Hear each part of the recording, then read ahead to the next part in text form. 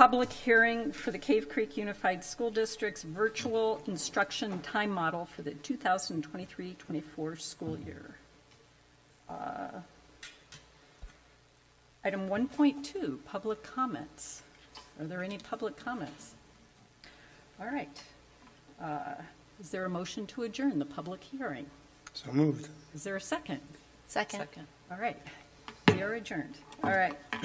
Now, I call to order this business meeting for the Cave Creek Unified School District. It is Tuesday, August 8th, and it is 6 o'clock. Please stand for the Pledge of Allegiance. I pledge allegiance to the flag of the United States of America and to the republic for which it stands, one nation, under God, indivisible, with liberty and justice for all.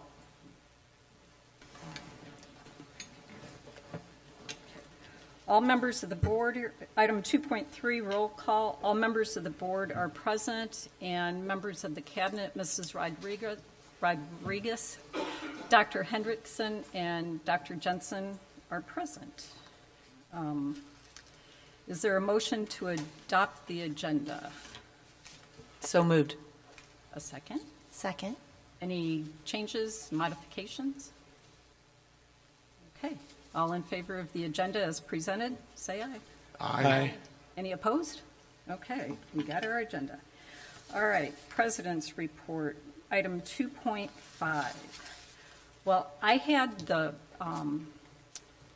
pleasure to attend the new teacher orientation, and we have about 40 new, very enthusiastic, energetic teachers. And they've come from different parts of the country. We have some from Illinois. Some of them bring some really great experience. And we have 3 Cave Creek alumni teachers. So welcome back to those teachers. I also attended the teacher kickoff. Is that the correct name? Teacher kickoff. And Mr. Dolezal had Jason Schnechterly, who was the police officer that was involved in a car crash that was severely burned. He was the keynote speaker, and it was very uplifting, and it was an awesome way to kick off the school year. And that's about all I've done in the last 2 weeks. So any of the board members have comments? I just wanted to say that, like you, did you get to attend the new teacher training, and it was really good to see so many new teachers coming up here to Cave Creek. Hopefully they will stay here for a nice long time. So it's glad to have them all here. I also attended the new teacher orientation. It was good to see all the energy and training that they were getting that week, so that was neat to be a part of. And then successfully got my children to school this week, so winning.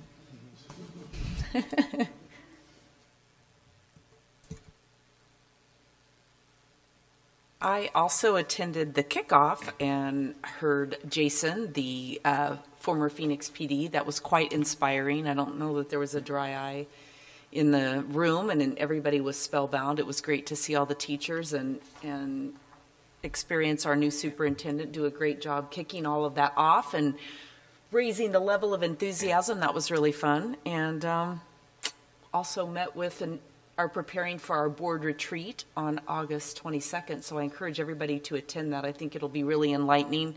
Good to see the goals that we're going to work on setting as a district and as a board, and it'll be fun to see all that come together. So would love participation. Okay. 2.7, Superintendent's Report. Good evening, and thank you, President Busby, members of the board. As is already mentioned, on July 31st, CCUSD welcomed back all the teaching staff for the school year. We had a district-wide staff meeting for the first time since before COVID, with Jason Schechterly as our keynote speaker at the Fine Arts Center. Thank you for those who could make it. Staff has been stopping us on trips to schools, and we've been getting emails just how much they appreciated the welcome back and shared their takeaways from Mr. Schechterly's presentation. And the staff spent the rest of last week learning and preparing for students to come.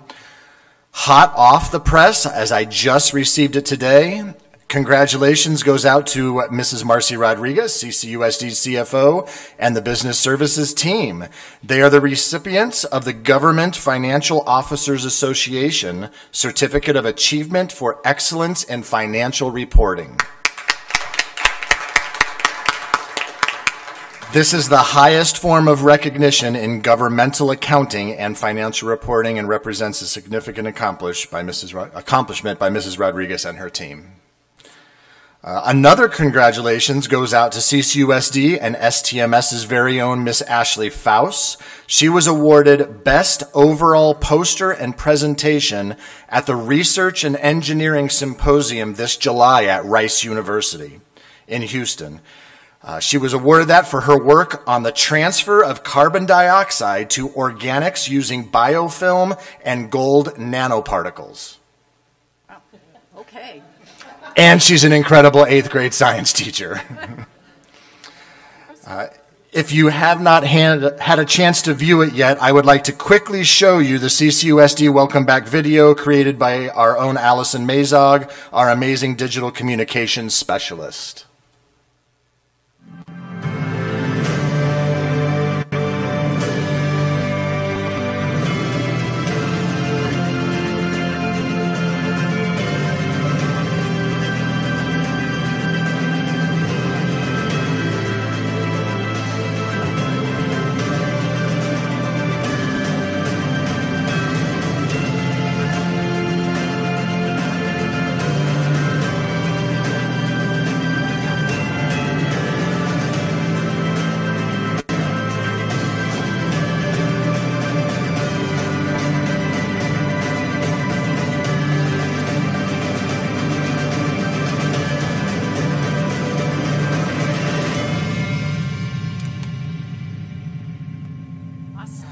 I just thought that was really cool and wanted to make sure you guys had seen that. It's been out on our social media channels.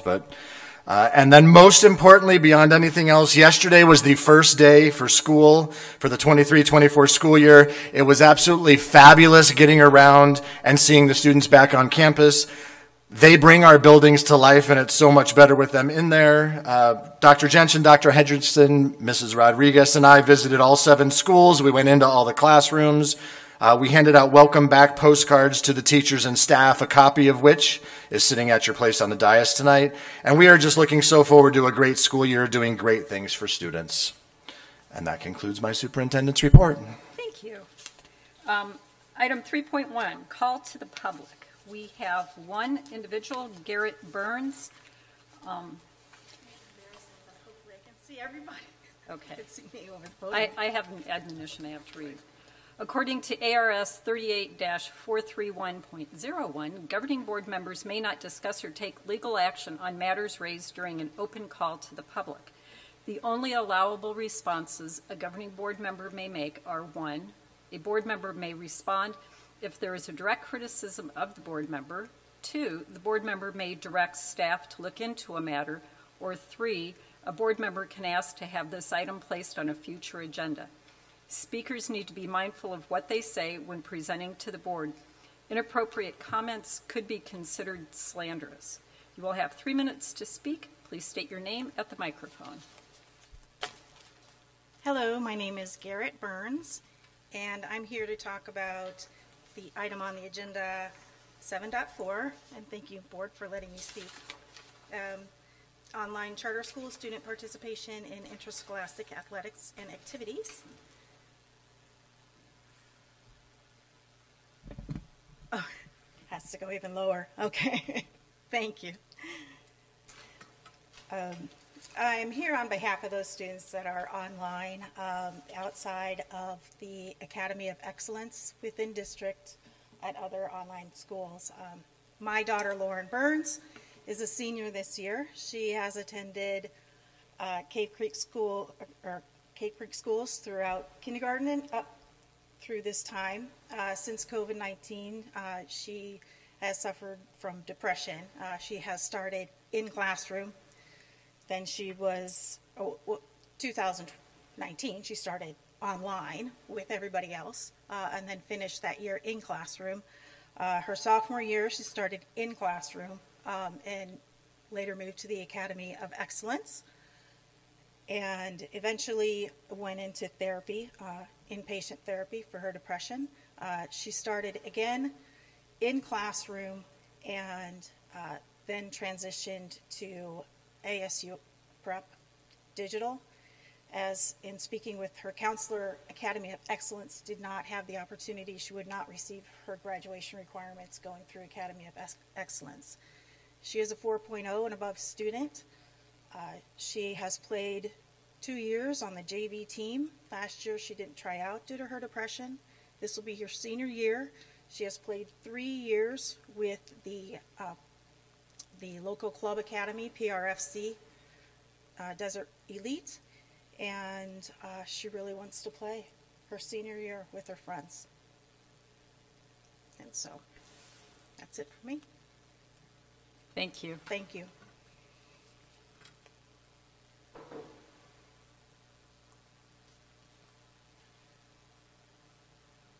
Item 4.1, the instructional time model presented by Dr. Jensen.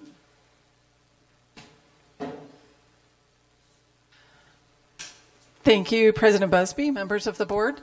As you can see here, we have the instructional time model. Once again, we approved this last year, and go ahead and go to the next slide, Erica. This addresses 3 different areas of our strategic plan: student success, employee excellence, and a safe environment and culture. You might argue it could also be part of our effective operations, as it does make sure that our students are in attendance on days that they typically did not attend, or a day that they often did not attend, which is our ACT day. Go ahead. So in 2021, House Bill 2862 gave us some flexibility regarding how we count student attendance and in our instructional minutes.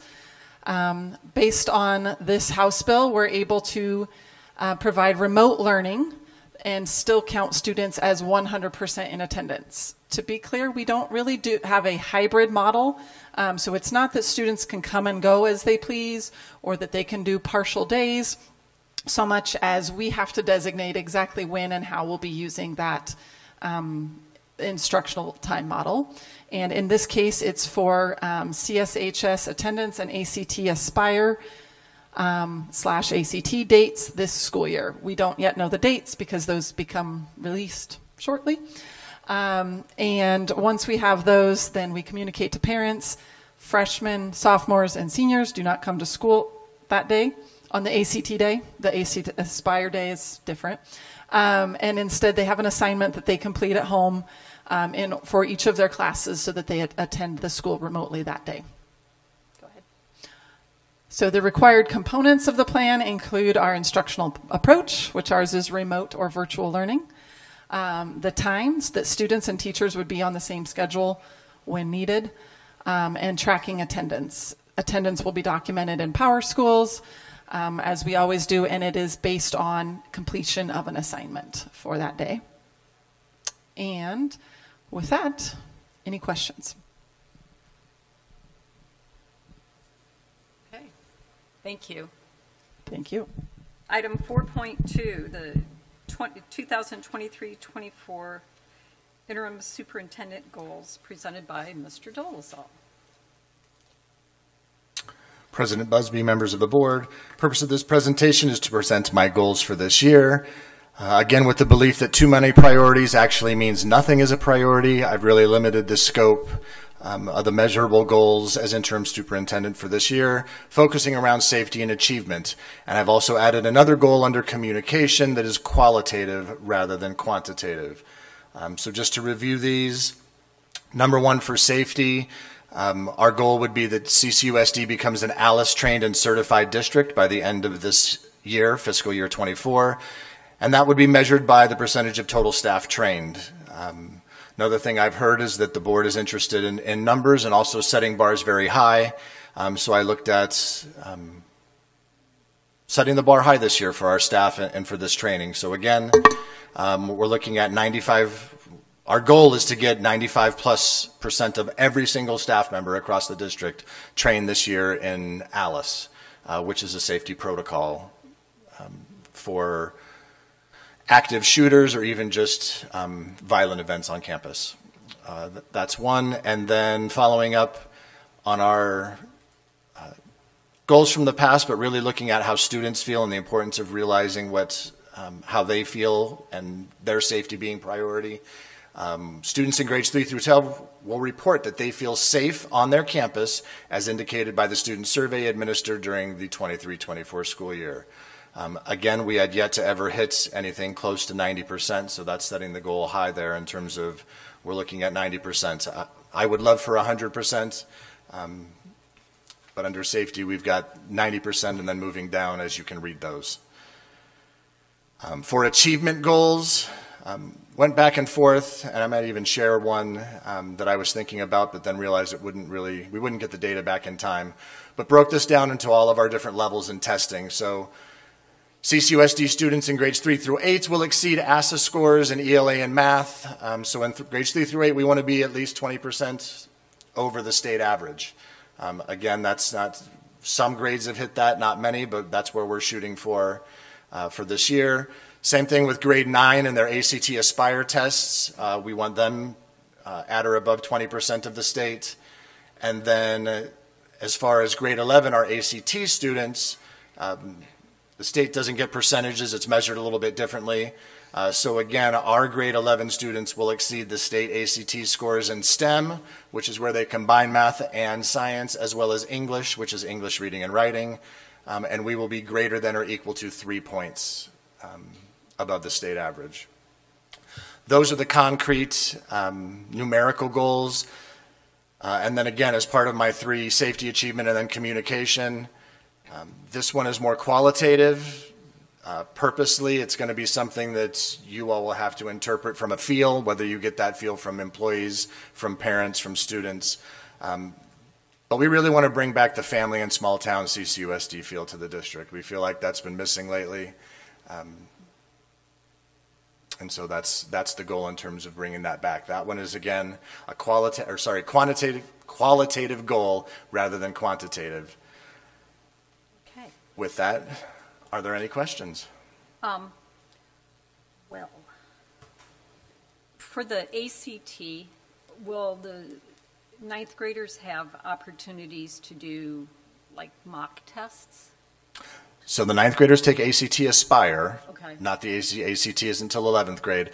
All of our students throughout the year, through School City and the Horizon product, so freshmen will take 2 practice tests, and then they will take the ACT Aspire. Sophomores will take 3 practice tests throughout the year. Juniors will take 2 practice ACT tests, and then the ACT their junior year. And then seniors, if any of the seniors are still taking the ACTs, they can still do practices leading up until their test time. And then some subjects as well, since many times juniors and seniors are in the same math class or science class, those teachers will actually assign those practice tests so they can get another data point on those students. Okay. I just have one other question about ACT. Well, do all states administer that? They don't? Students in every state can take the ACT. There are a limited number of states, and I want to say it's about 18, but I can get that number for you. There are a limited number of states who actually have the ACT as their state test, as Arizona does. That was one of the goals that I had looked at presenting and considered, instead of just comparing us to the state of Arizona, compare us to all of the states that do that. So again, my goal would be we outperform every state. In CCUSD, we outperform every state on the ACT. But just for the states that actually administer to 85% or more of their population. For instance, I moved here from Connecticut. Connecticut, that is not their state test. The students that are taking that test in Connecticut are oftentimes going for specific schools at a higher rate. So a small population just taking that tend to outscore when you're testing every single person in the state. So I would want to compare apples to apples in that. So I will be bringing that information back. I've talked with Dr. Jensen. We are going to do that comparison. That data just would not be back in time for June when my evaluation would be due. Okay. I want to compliment you for how you've structured this. You know, you've kind of made this super easy for us. You've given us the rubric, one, but as a first-year superintendent, I respect and appreciate the fact that you really are stretching, and this is about seeing improvement. As you've stated, you know, we've never reached that percentage point, but it's a stretch, and we can't grow unless we stretch. And so I appreciate the fact that you're willing to put this out here and give us a rubric in the way that you've done. So thank you. And it speaks highly to your commitment to the position and to the district. Anybody else have any comments? I just had a couple of questions regarding a couple of the goals. As far as the Alice trained by everybody, what is the extent of the training? How intensive is it? Is it like multiple sessions? What is involved in getting everybody tested? Member Fortney, thank you for the question. This will actually could potentially become a multi-year project is the vision of this. So this first year we're really focusing on the teachers. It will take multiple sessions at sites for principals to get through this with their staff or directors to get through that. But the first part is an online program. So it is online. It can be self-paced. They can go back and review it. Again, for Navigate 360, which is the company that runs the training for Alice, if we get 75% of our people actually gone through and complete the program, that's their point of where they will certify us in terms of being an Alice trained school and district. What that provides is if something should occur, they will actually come and back us up and support us in court. They will actually talk about what the training we've gone through and the effectiveness of that and gain support that way from them. To answer your question, it'll be a couple of hours throughout the year on different times that teachers will have to go through. What's nice as well is there's a general training that everybody does, but then there are specific trainings that are a little bit longer, and by a little bit longer, at 15 to 20 minutes. But bus drivers have a piece because they have a unique scenario. Coaches have a unique piece because they have unique scenarios that are different than just being in the classroom. So there are some specific trainings. Cafeteria is one of those specific trainings as well. So different employee groups also have a little bit specialized training that goes along with it. It's really scenario based and making the best decision to keep you and your kids safe based on the information you have. It's not a one-stop shop or a one-size-fits-all. It really is, how do you evaluate a situation, and then what do you do to make the best decision in order for you to be safe and your kids? And my only other question, you mentioned the survey and that we hadn't reached 90% on students feeling safety. Do you know what the high point is on that question on surveys? It was in between the 80 and 90. 6 through 12 was 83%, and the 3 through 5 was, I believe, 90%, but then averaging them together, it was somewhere around 85%. I will send that out to the board in the board update this Friday, though. I'll give you. Thanks, that's all. Thank you. Any other questions? I do. On that same question about the student survey about safety, when will that be administered this next year? Member Ulmer, we haven't decided yet when the survey will actually go out to students. Okay. And then as far as taking the staff through the program, is it mandatory? Is it optional? How's that structured? No, this is part of the fabric and the safety program for CCUSD. So this is something that we want everybody to do. Again, the 95%, I set it high, but I also wanted to have room for, if we have new staff that come on at some point, kind of working all of that through. Okay, thank you. Okay. Anybody else? All right. Action consent. Is there a motion to approve? So moved. A second? Second. All in favor, say aye. Aye. Aye. Any opposed? Okay. Moving right along. All right. Thank you, President Busby, for pausing for me at that point in time. President Busby, members of the board, with your most recent action, You have approved Mrs. Shelley Richardson as the new principal of Lone Mountain. I would like to introduce her to you and our community and invite her to step to the microphone. Mrs. Richardson is an Arizona native and spent 15 years of her teaching career right here at Horseshoe Trails and Desert Willow Elementary in Cave Creek before leaving our district to gain experience for her administrative career. She has spent the last 3 years as an assistant principal in neighboring districts. She holds a bachelor's degree from Arizona State University and completed her master's degree in educational leadership at Northern Arizona University. Welcome back, Mrs. Richardson. Thank you. I just want to thank all of you for this opportunity. It feels so good to be back. I mean, like Mr. Dolezal said, having started here and then ending my career, or not ending it, but starting to do Lone Mountain is really exciting. So I can't wait to start, and thank you again for all of this, and I can't wait to continue the success that you guys are already doing. So thank you.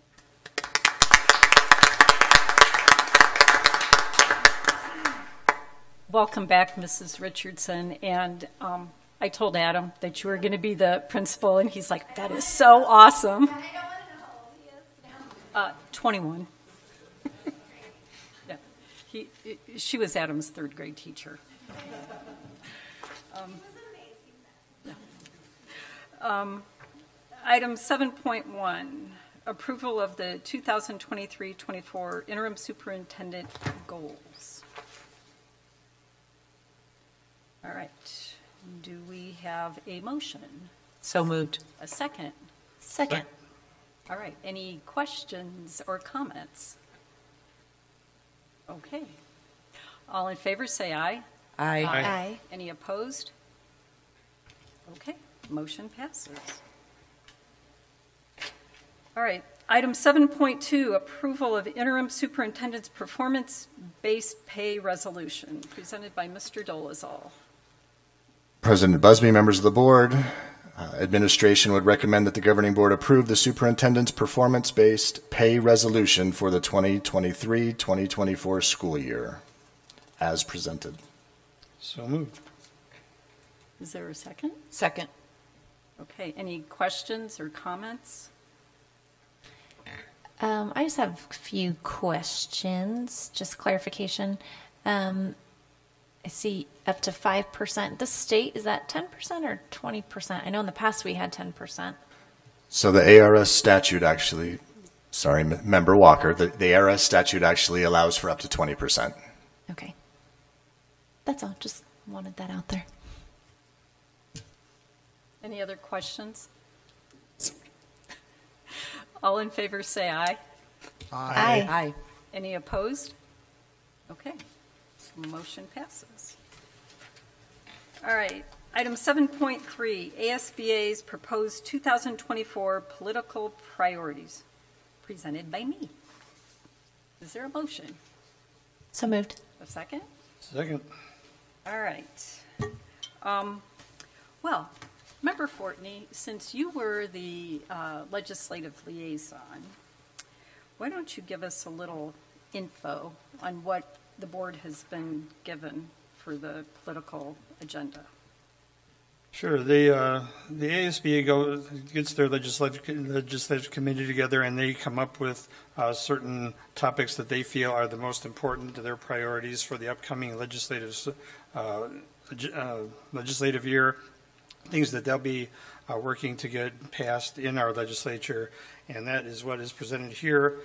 Back on May 8th, those were presented and to all the boards. That was when ours was, and all the school boards get to give additional comments if they feel that they're necessary, and those are all looked at, and the committee goes through and finalizes it, and that's what we have here, and that will be what we discuss on, I believe it's September 9th, when we all get together and ratify these things. Okay. A question for you. When we approve this as a whole, or do we give you instructions per section? You can go either way. Okay. When they do the meeting, they kind of go through a lot of this in a lot of detail. Okay. So whatever you wanted to put in there, I can take with me. Okay. All right, so then let's start with section 1. Does anybody have any comments or questions regarding what's in this political agenda in section 1? Just that it'd be really nice if they did it. I do have, I know there's not an answer to this, but a lot of these goals reference small, rural, and remote districts. How is Cave Creek defined? Because we're small, we're in a metropolitan area, but we have a lot of the characteristics of a small and rural school district. So do these apply to us? I don't think they do, but I'll check it, but I don't think so, no. And, you know, assuming that the answer is, as you said, it doesn't apply to us, is there any consideration for any other school districts like us that don't fit the typical mold? I mean, it's, you know. Well, I think we would kind of be, there's certain designated school sizes, and we probably are in a certain size based on our student population.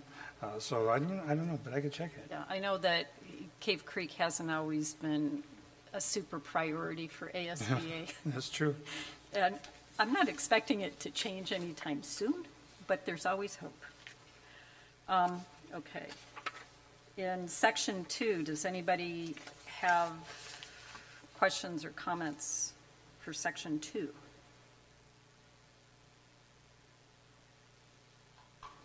Anybody on section 2?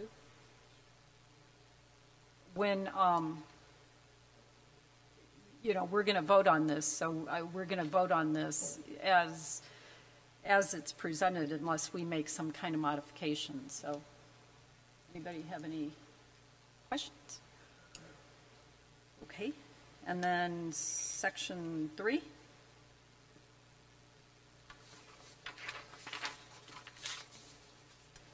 Four.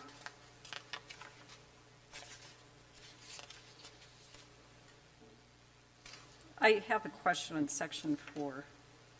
On number 1, it references improperly received and/or expended public funds by charter and private school organizations. What exactly is that? No. Maybe Mrs. Rodriguez could enlighten me. Sorry about that. Thank you, Madam President, members of the board. So as we know, there are empowerment scholarships that are being funded now for private schools, and so that would refer to the private schools. And there are often times where parents are given like a card with dollars on them, and they spend for the educational services of their students. And it's been found that some of those funds are being improperly used. Okay. And so the organizations that receive those funds would have to return them, is what I am understanding from here. And recovery from charter schools, there have been charter schools who have improperly reported attendance, received money for kids that did not attend their schools. So this is just highlighting that there are some oversight regulations that need to be put in place to prevent those funds from being used improperly. I really appreciate this particular agenda item, and we, those of us who are in the public school systems, have been asking for accountability of our taxpayer dollars for these different organizations for a long time. So if the legislature, if ASBA advocates for this, I'm hoping that we can see some of this put into the next legislation session. Okay. Thank you for the clarification. That was item 4. Section 5. Well, 5, 6, and 7. Does anybody have any comments, questions? Okay, then we need to vote on this. So all in favor of Member Fortney supporting this political agenda as ASBA has provided to us, say aye. Aye. Aye. Those opposed? Nay. Okay. All right, so there you have it. All right. Then you'll report back to us in September how that went. You bet. Okay. Item 7.4, online charter school student participation in interscholastic athletics and activities, presented by Dr. Henriksen. President Busby, members of the board, administration moves that the governing board continue the ongoing practice of limiting participation in interscholastic athletics and activities to CCUSD registered students and homeschooled students registered through the Office of Maricopa County School Superintendent and whom reside within CCUSD boundaries for the 23-24 school year, as presented. Is there a motion? So moved. A second? Second. Is there any questions or comments? Yes. Our policy JJIB, interscholastic sports, starts out, purpose of interscholastic athletics is both educational and recreational. School sports program should encourage participation by as many students as possible and should always be conducted with the best interests of the participants as the first consideration. That's our standing policy. You can look it up on our policy bridge. All of this bylaw, the AIA bylaw 15.3.1.2, all that they ask is that students may be allowed to try out for interscholastic athletics on activities on behalf of that member school. For a school district such as ours that over the last 3 years has hemorrhaged students leaving this district, why would we stop any one student that maybe tries out for a team, because that's all they have to be allowed to is to try out? Maybe they make the team. Maybe they're with their friends. Maybe they have a great experience. Maybe by the semester break, they enroll in one of our schools. We're not at the situation where we can just pick and choose kids. If there's a kid out there that wants to come play fill in the blank, soccer, lacrosse, basketball, whatever, they live in our district, then why are we preventing that to happen? This is, and we were told in a board update that the AIA Associate Executive Director told the athletic directors of the member schools of the AIA, which is the Arizona Interscholastic Association, that there are 0 districts allowing online charter school students that reside in their public school boundaries to participate. And that, to me, that's asinine. So why are we going to eliminate what might be an experience, a positive experience for a student? They still have to try out. They're not guaranteed a spot on the team. They still have to try out. Who are we to sit up here and say that a student who's maybe online for whatever reasons, and there's been a lot of different reasons since 2019 that we all know, why are we preventing that to happen? We want to be inclusive. We want those kids to get involved. At the high school, students that are involved have great experiences. So I can't vote no against this. I think that's, like I said, for the district that has been losing students hand over fist, if we can capture a couple, then that's a plus for us. And that's all I have to say. I have a couple questions. Okay. What is the cost, rough cost, to have a student participate in this? Member Ulmer, dependent on the sport, it's going to vary from cost, not only the coaching staff, uniforms, things like that. It is a pay-to-play sport in our district, and so a lot of that is funded by the either tax credit dollars or the money raised by that. I can get you specific numbers of what it would be a breakdown for sports from Mr. Amon.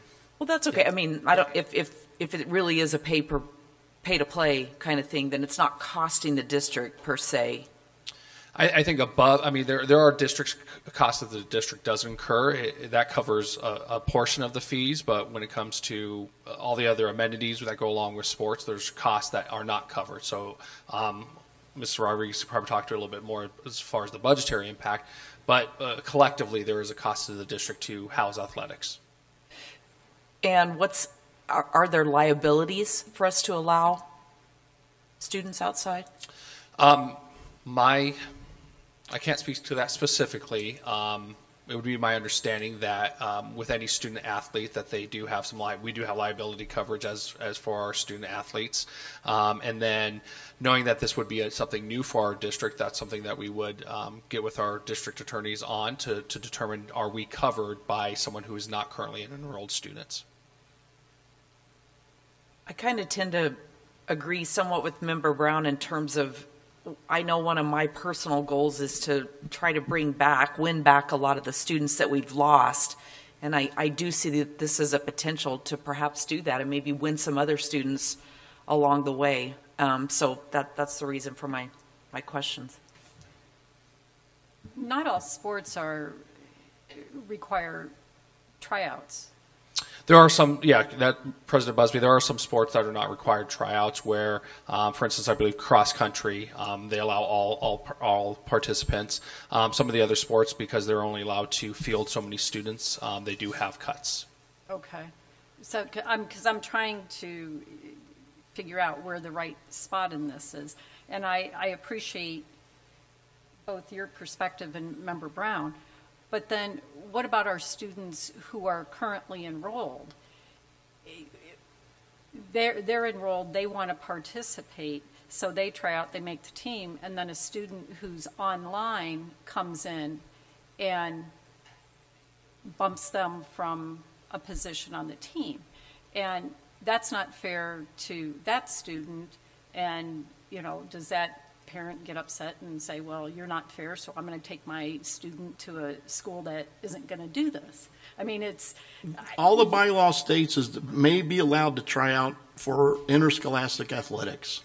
So we're not bumping kids off of teams. No, we're not. There'll be an open tryout. Anybody wants to come join the soccer team, you come and do the tryout. Soccer coaches do put the kids through their paces, and they keep the top 20. But if the sport doesn't have a tryout, then, then nobody gets bumped. You can have as many kids on track and field and cross country. That's no big deal there. Okay. Well, let's take swimming, for instance. It's not a hugely populated sport. And, you've got one swimmer who's, the big fish in the pond at the moment. And then you bring in an online student who happens to be, junior Olympian and has competed international. Now all of a sudden that student who was the #1 swimmer for the freestyle is now not, that student gets bumped out of their position. Is that fair to that student? I don't know the answer, but I'm trying, in order to make an effective vote, I need to think about both sides of this and where it's best for Cave Creek, is what's going to make us best. I think that we have to remember that we do have online schools available here, and those kids are able to participate right now in this. So this is only for those that have withdrawn their kids from our schools and taken them to someplace else, which is part of the problem that we have been hemorrhaging like crazy. And then, so they're leaving our school, they're taking the money with them, so they're getting their education where they want, but then they're saying, well, come on, we want to come back, not to participate in your school, because it's not good enough really, but we want to do the sports. So that's the problem I have with it. And it's kind of like having the best of both worlds. And our kids that are here, they don't have that option. So I understand what you're saying, but I think that we have to pay attention to the kids that are actually in our district and not hope that we can get a couple coming back. We have to pay attention to the ones that are here in our district and prioritize them. Does this only affect the AIA sports? We have a lot of club sports like mountain biking. I don't even know if the swim team fall under AIA. I think the swim team is AIA. AIA. Yeah, this is specific. But this is Just for AIA, correct? Correct, Member Walker. So as part of our agreement to be a member of AIA, we agree to abide by all of their bylaws, with the exception of the flexibility of this one bylaw. So it does impact those, not necessarily any clubs that are sponsored. Would this open the door for students to then say, okay, if I don't have to be a student on campus, then I'm going to leave and go somewhere else and be an online student, and then I'll just come back and participate? Would it open the door for that? President Busby, yes, a no vote on this would open the door for any online student to participate, so there is the potential for that. One of the things that we currently are experiencing is where families are seeking flex models with schools where they want to take certain courses at Cactus Shadows, they want to take other courses through other online platforms. We do have it in our student handbook that they are required to take a minimum of 6 classes junior or freshman through junior year. So it does open those loopholes, if you will, or open the floodgates that there is a potential. In the past, I do not believe that we've had many students that are online through not associated with the district seeking to participate in sports. So who knows what would actually happen. So if I understood you correctly, historically there haven't been a lot of requests from online students? Correct. From my understanding, there has not been. Okay. Okay, well, any other questions?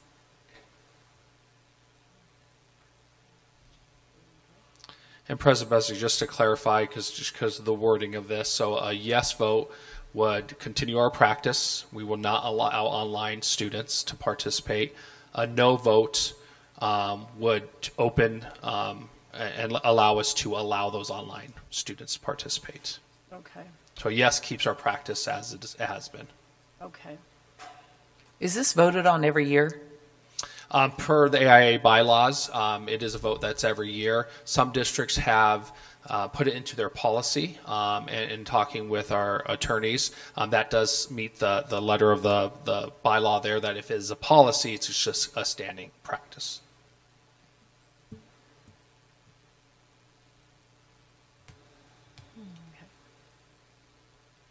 All right, all right, okay. All in favor of keeping the current practice, say aye.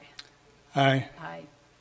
Those wanting to change the current practice, please vote no or nay. No. Okay.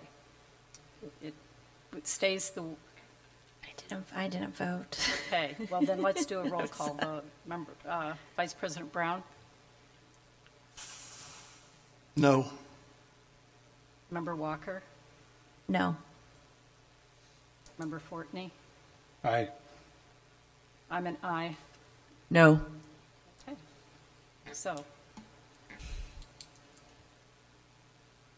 All right then.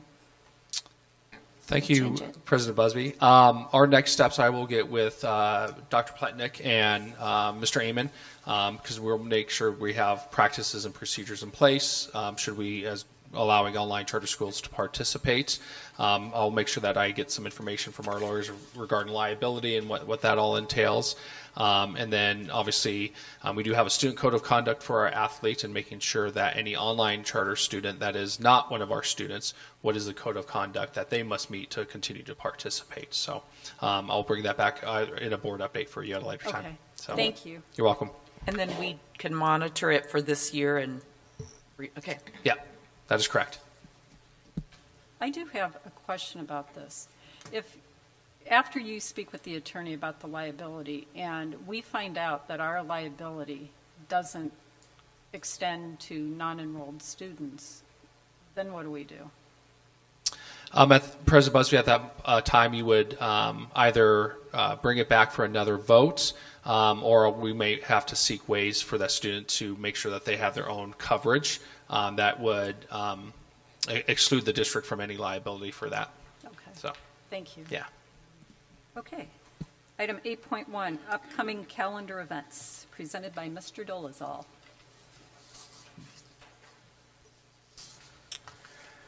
Madam President, members of the board, just a few upcoming events to talk about. We have Sonoran Trails Middle School Curriculum Night on August 15th from 5 to 7.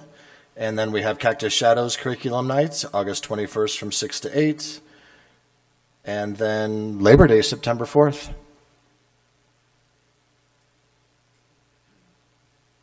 That's it? That's it. Okie dokie. Is there a motion to adjourn? So moved. A second. Second. All right, all in favor, say aye. Aye. Anybody want to stay? Okay, we are adjourned.